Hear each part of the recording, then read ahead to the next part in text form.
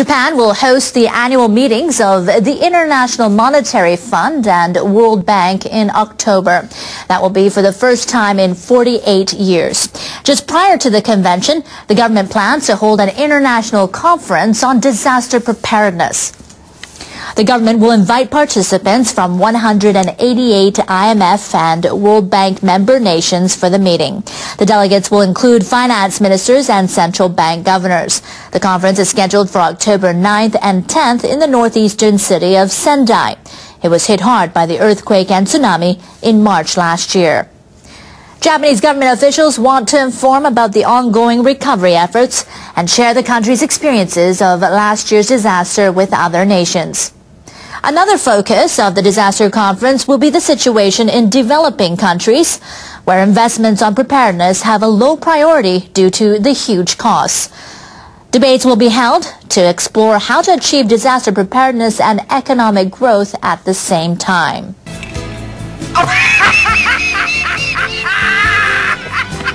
What's so funny now? I sometimes just think funny things. Voters in Japan could be heading to the polls this fall. Prime Minister Yoshihiko Noda says he will dissolve the Diet and call a general election soon after lawmakers enact his financial reform package, which would raise the country's consumption tax. He made the decision after striking an agreement with the two major opposition parties to save the package. We have confirmed two things.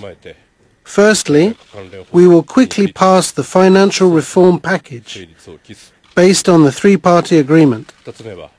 And secondly, we will go to the people soon after the legislation is enacted. The Prime Minister held an evening meeting with the leaders of the Liberal Democratic Party and its partner, New Komeito. The LDP had refused to help Noda pass legislation if he didn't set an election date. Noda wouldn't do that, but he did say once the bills are enacted, he'll be ready to go to the polls. The Prime Minister and his ruling Democratic Party are trying to raise the consumption tax from 5 to 10% by 2015 to finance Japan's debt and aging society. They also plan to modify the social security system. He technically doesn't have to hold an election until next summer, but he had staked his political career on hiking the tax, and the opposition forced his hand with threats of no confidence and censure motions. Earlier, Newsline's Gino Tani spoke with NHK World's senior political commentator Masayo Nakajima on this issue. Tell us a little bit more about the meaning behind this agreement. Well, I think with this, Prime Minister Noda will be able to pass and enact his tax hike bill and related legislation soon as scheduled with the help of the main opposition LDP and its ally New Komeito.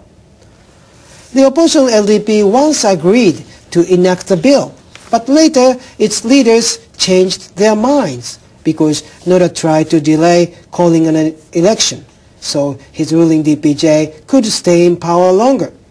The DPJ has a low public approval rating, and the main opposition LDP believes that it would be able to defeat the party if Noda calls an early election.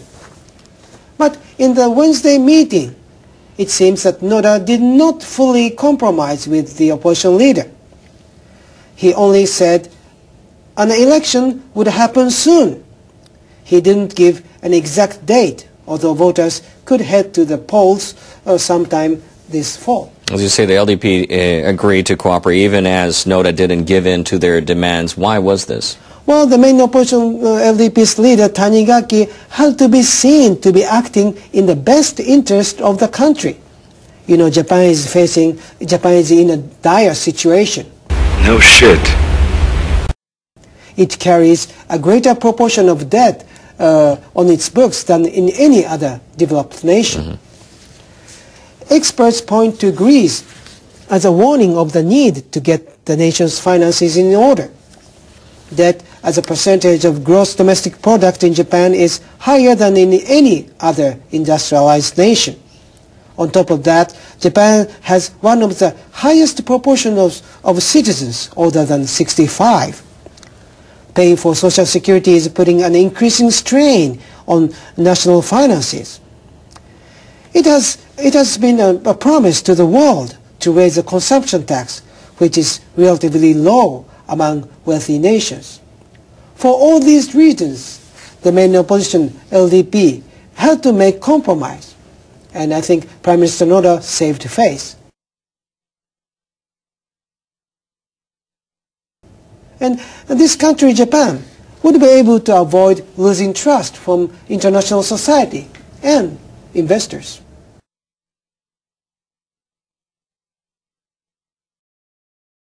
Dr. Shuntaro Hida has been fighting against an invisible enemy for much of his life, and at 95 years old, he's still fighting. Hida survived the Hiroshima atomic bombing, and he treated about 6,000 other survivors until he retired 3 years ago. He spoke tirelessly about the dangers of radiation, especially internal exposure. Now, that's different from external exposure. That refers to radiation penetrating the body from the outside. It's what happened to many residents of Hiroshima and Nagasaki when the atomic bombs exploded and released extremely strong rays. Internal exposure, on the other hand, refers to the effects of absorbing radioactive particles by breathing or by ingesting contaminated food.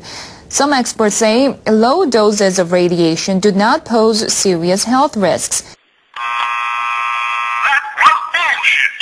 But Dr. Hida and others maintain radioactive particles can destroy cells, alter DNA, and cause all sorts of illnesses. 67 years after the atomic bombings, Hida's warnings are attracting new attention. Shuntaro Hida visits this place every August 6th. It's one of the memorials in Hiroshima for the victims of the atomic bombing. The experience of the atomic bomb was a special and a big issue in my life. It changed my view of life as a doctor. In 1945, Hida was serving as an army doctor in Hiroshima. Hida was exposed to radiation, but he still worked tirelessly treating survivors in the aftermath. He was surprised when he started seeing patients who had escaped the blast but had returned to the city days later. They were also dying of acute radiation syndrome, showing symptoms such as high fever, hair loss, and bleeding. Hida watched over the years as more survivors developed cancer and other diseases. Authorities restricted reporting of A-bomb health damage for several years after the war. So it wasn't until the 1970s that Hida realized his patients were likely suffering from internal radiation exposure. In Hiroshima, radiation killed human beings for the first time. Still now, the nature of the radiation damage cannot be understood from a medical point of view, nor can it be treated. Hida dedicated his life to educating people about the long-term health damage radiation can cause. He delivered speeches around the world. Then last year's accident at Fukushima Daiichi gave him a new focus. Many people in Japan wanted to hear his message. Parents in particular. They worry radiation from the damaged plant could harm their children. Yoko Hashimoto is a mother of 2 living in Tokyo. My children grow up with what I give them to eat, and I feel horrified about the possible effect on them.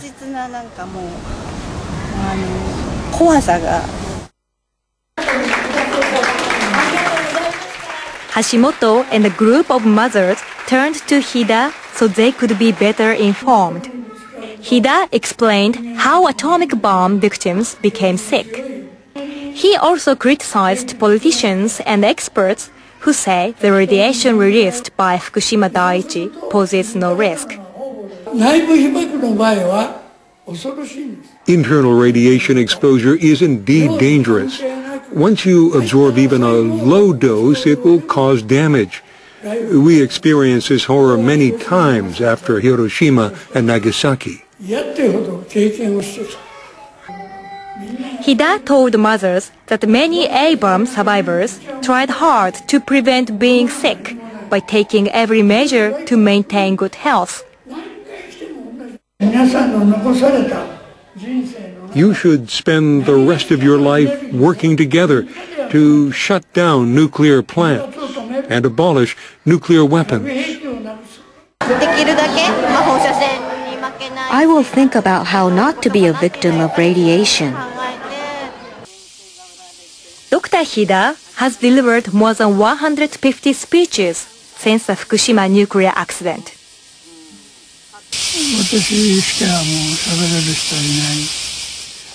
There is no other surviving doctor who can speak about the damage from radiation exposure. The government and other elites say that people don't need to worry about internal exposure. But I've seen evidence to the contrary.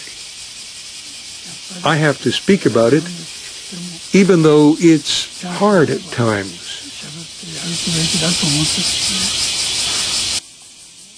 The 95-year-old says he's committed to teaching the next generation the lessons of the past and reminding them of the dangers they face in the present. A sinister question surrounding radiation is how much damage it can pass on from parents to children. A scientist in Osaka is trying to find out. The focus of the study is children born to South Korean hibakusha, the name for survivors of the atomic bombings of Hiroshima and Nagasaki. A group of second-generation hibakusha is working with a team led by Taisei Nomura, Professor Emeritus of Radiology at Osaka University. They're trying to find out whether their illnesses are linked to their parents' radiation exposure. The study will also involve analysis of blood samples from atomic bomb survivors and their children to determine what effects of exposure have been passed on. I hope this study will help second-generation hibakusha gain official recognition as victims of the atomic bombings. About 10,000 second-generation hibakusha are living in South Korea. Some claim their leukemia and arthritis are the result of their parents' exposure to radiation. The study group hopes the research will improve their lives. In Japan, the offspring of hibakusha receive regular health checks and welfare support, but those in South Korea are not entitled to such benefits. Experts at the Japan-U.S. organization Radiation Effects Research Foundation in Hiroshima say the genetic impact of the atomic bombings has yet been determined. And there's these guys. We took them camping for fun. It's another bullshit experiment. Russian prosecutors have demanded a 3-year prison sentence for members of a female rock band. The women sang a protest song against President Vladimir Putin at a church in February. The 3-member band Pussy Riot was charged with hooliganism. They performed the song in a Russian Orthodox church in Moscow before the presidential election. Prosecutors said on Tuesday a loud performance at a church undermines social order and is against social norms. The defendants pleaded not guilty, saying they were simply trying to express their political opinion. The Russian Orthodox Church is close to the Putin administration and is demanding severe punishment. U.S. pop singer Madonna defended the band when she visited Russia. She said what happened to them is unfair. Human rights groups have expressed anger over the case. Anti-government protesters have been given large fines since Putin's return to the presidency in May. A new law also outlines harsh penalties for defamation of political figures.